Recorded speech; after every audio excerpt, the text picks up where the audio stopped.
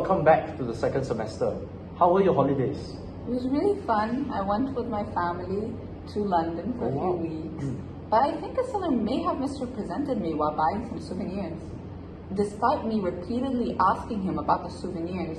So I'm not really sure how I could go about this though. Wow. Shall we discuss whether this seller's mere silence amounted to misrepresentation, just for argument's sake? Sure thing. Well, to start, I shall explain that representation is a number of statements that are said orally or written before or during the process of contracting with a party. The purpose of these statements is to induce the representee into contracting with the other party. If a representation is incorporated into the contract, it is then considered a term. So that in case it is false, it equivalates to breaching the contract.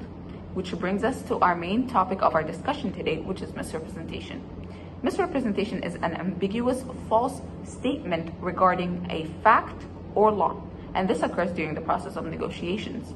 There are, of course, some consequences of misrepresentation, which are the voidability of a contract that was induced by misrepresentation at the option of the innocent party. Oh, yes, I know. But there are three types of misrepresentations following the decision in the case of Hadley, Byrne and Company. Which one are we talking about precisely? Well, yes, there's fraudulent, negligent, and innocent misrepresentation. In my case, I believe it was fraudulent misrepresentation. It is known that fraudulent misrepresentation is the most serious, and in order for a statement to account as fraudulent misrepresentation, it has to have been made intentionally with the belief of dishonesty or recklessly without caring whether the statement is true or not, as per the case of Dairy v. Peak. The court held in that case that fraudulent misrepresentation must have the intention of deceiving the purchaser, and the purchaser must have depended on that representation and not on his own inquiries. In this instance, a claimant may seek some remedies where they can retrieve all the loss that was directly a result of the defendant's breach of contract to put them back in the same position they would have been in considering the representation hadn't occurred. And that is under damages in tort of deceit. Ah, yes, I see. Now, let's answer the main question. Can silence amount to an untrue statement? The general rule is that even if mere silence involves hiding a highly significant fact, it does not constitute a false statement. And if a representation could be made by silence alone, it would seem inconsistent considering the self-regulatory nature of contract law. Wow, so the general rule is that mere silence is not misrepresentation. But if I remember clearly, there surely is some exceptions to this rule, right? Yes, you are right. The first exception is contracts requiring utmost good faith, or also known as contracts uberrime fide. The nature of relationship between parties may create an obligation to disclose all relevant information, and failing to do so may amount to a misrepresentation. This is shown in the case of Pan Atlantic Insurance against Pine Top Insurance, as it was held that a key requirement in insurance contracts is that both parties must disclose material factors relating to the contract, which would affect the decision of a prudent insurer. This is because the insured is in a better position to provide all relevant information, or maybe the only person able to provide such information. And so, imposing a high standard of disclosure would be justified in such contracts. Right, and I remember another exception. A fiduciary must disclose material facts to the beneficiary. An existing relationship between parties can give rise to duty to disclose facts about a contract, such as a solicitor and a client. But I also believe that there are certain limited situations in which silence can form the basis of an actionable misrepresentation, right? Yes, that's right. But not just that. There are various case decisions and legal precedents used to establish a number of vital points where silence may amount to a fraudulent misrepresentation. These situations are not true examples of complete silence amounting to a false statement, but they are more concerned with the situations in which a statement has been made and important information is withheld. The first example is the active concealment of defects in goods sold. This is shown in the case of Schneider and Heath, where a ship was sold to be taken with all faults.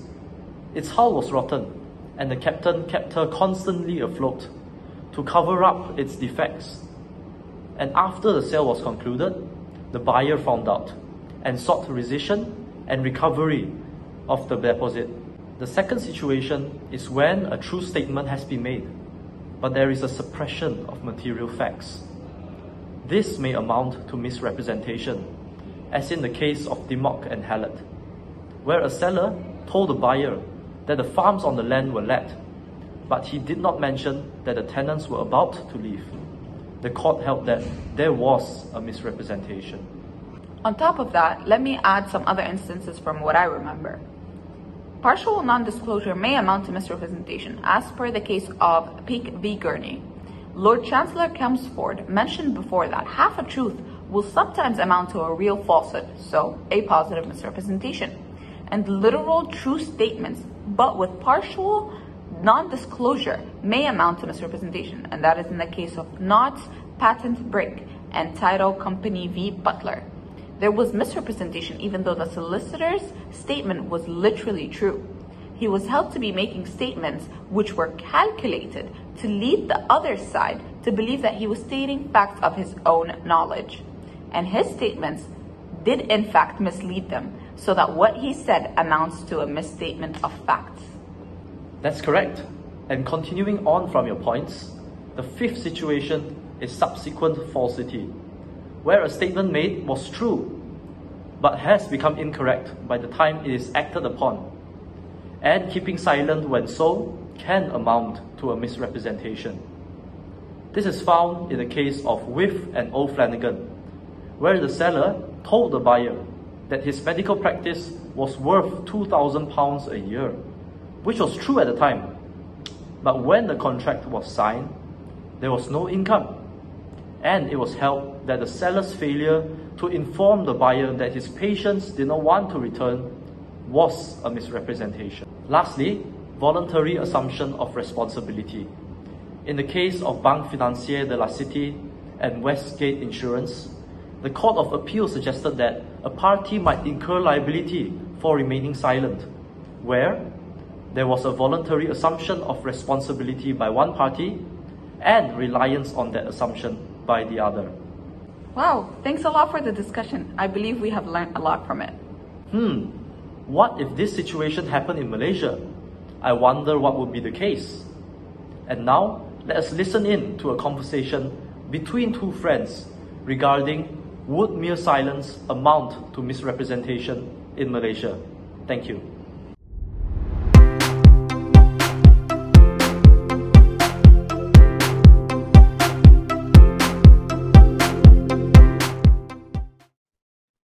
Hi Clement, long time no see. You find me for what? Looks like you have a very urgent things want to say to me. Hi, Jashan. I have some issue about mere silence want to clarify with you. Are you free now? Of course lah, bro. Come, just ask me anything. Jashan, from what I know, right, the law on fraud or fraudulent misrepresentation in Malaysia is quite similar to the English law under the Section 17 of the Contract Act 1950, right? Yeah, you're right. But not only that, the general effect of fraud or fraud misrepresentation in Malaysia is also similar to the English law under Section 19, subsection 1, you know. In this section, when consent to an agreement is caused by coercion, fraud, or misrepresentation, the agreement is a contract voidable at the option of the party whose consent was so caused. Also, Section 19, subsection 2 of the Contract Act 1950 also provided that a party to a contract whose consent was caused by fraud or misrepresentation may, if he thinks fit, insist that the contract shall be performed and that he shall be put in the position in which he would have been if the representation had been true. Oh, I see. Why? You got fraud or had been misrepresented fraudulently by someone? No lah, bro. I have not got any fraud or had been misrepresented fraudulently by anyone.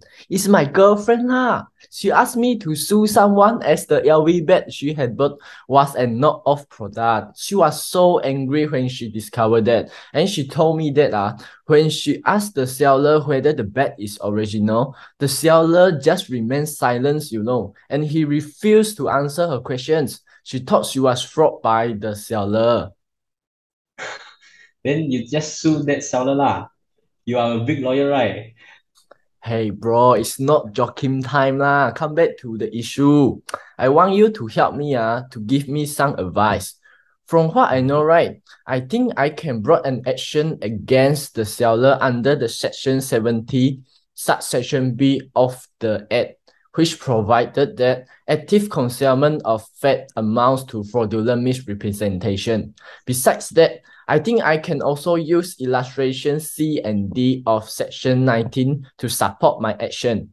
As I know, in illustration C, after finding an owner rent on A's property, B used deceitful tactics to keep the owner's discovery a secret from A. B is able to purchase the estate for less thanks to A's ignorance. As a result, A has the opportunity to void the agreement. Moreover, in illustration D, A was given the right to inherit an estate after B passed away. C was informed of B's passing and C prevented the information reaching A. Then A was persuaded to sell C his share of the estate. The sale may be revoked at the discretion of A. I think by the action of refusing to answer my girlfriend's question, the seller was actually actively preventing the fact that the bag was a knock-off product. Therefore, I think I can rely on Section 17B to take action against the seller, right? What do you think? Yeah, what you have said about the Section 17 subsection B and the illustration of Section 19, which explain the operation of Section 17 subsection B, are all correct. However, I just want to point out to you that in this circumstance, the seller may argue that his actions cannot amount to fraud because he was merely silenced about the question asked by your girlfriends. From the two illustrations you stated just now, we know that for someone to rely on Section 17 subsection B, active steps must be taken by one party either to conceal fact from the other party or prevent it from coming to his attention. If there is no active step taken, you may not be able to rely on these sections. The seller may argue that there is no any active step taken, he was just remaining silent, and under the Malaysian law, mere silence does not amount to fraud under Section 17 of the Act. Similar to the English law, there is no general duty of disclosure under Malaysian law.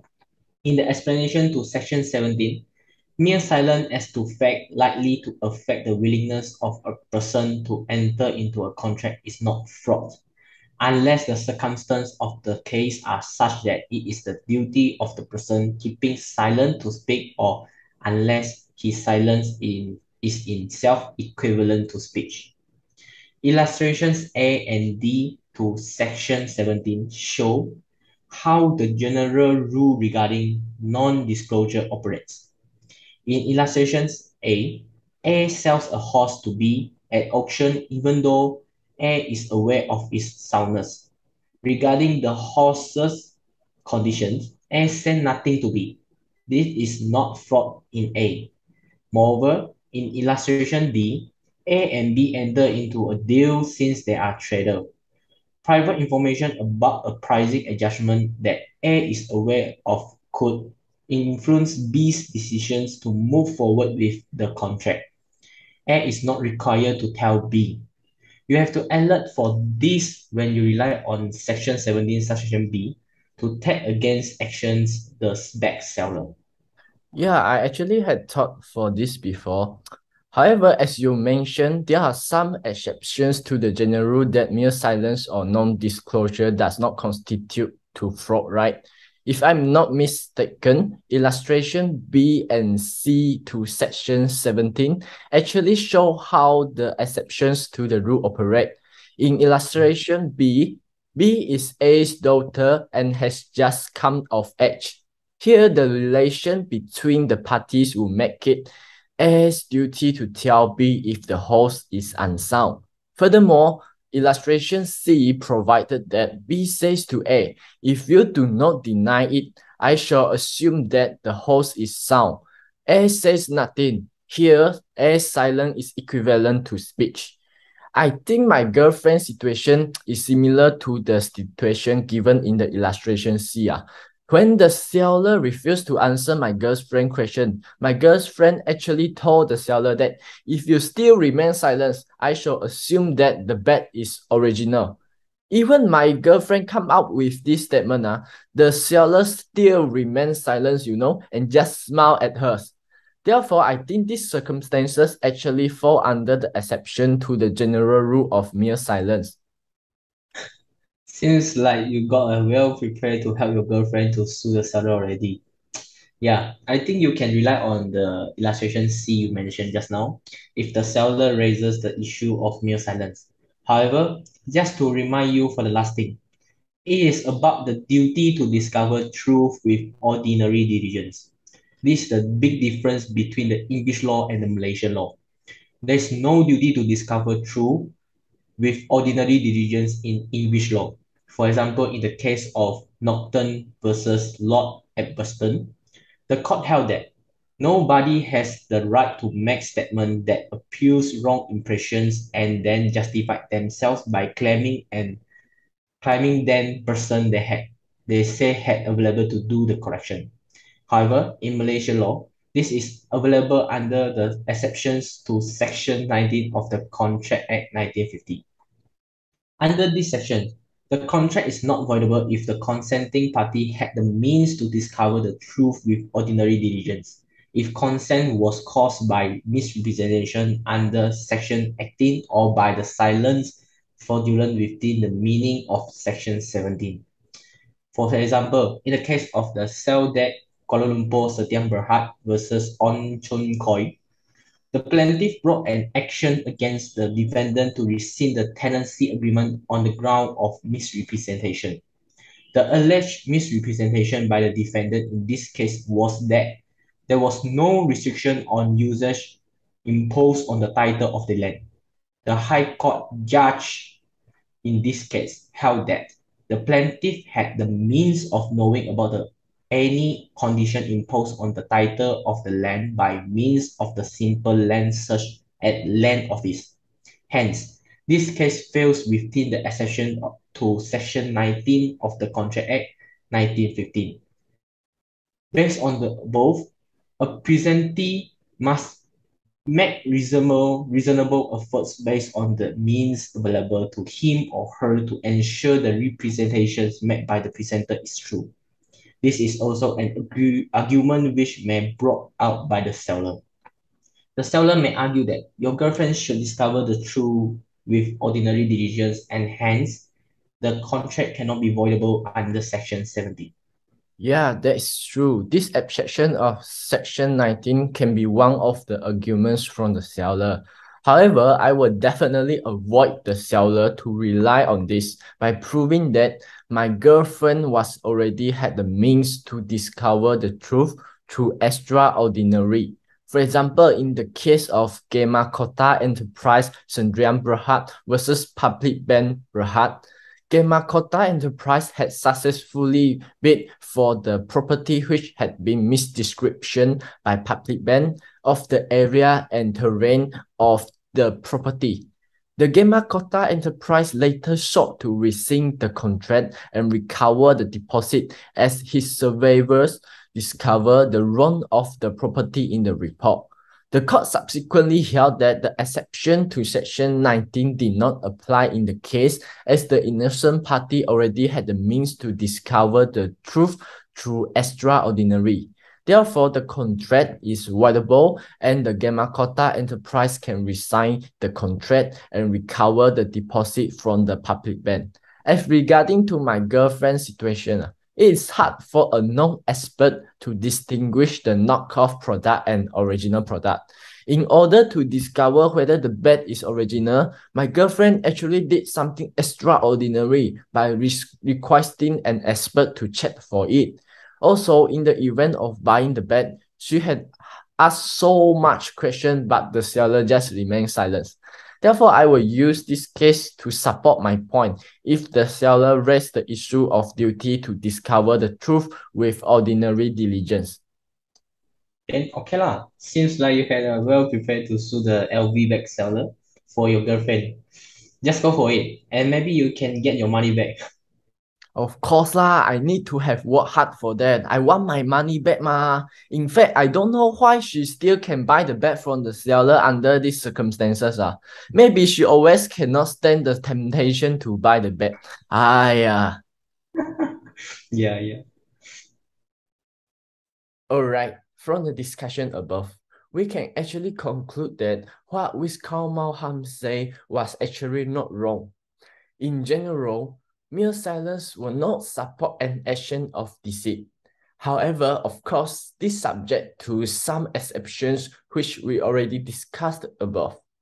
In a nutshell, we can conclude that mere silence is only morally wrong but not legally wrong, except when the exception we discussed above has taken place.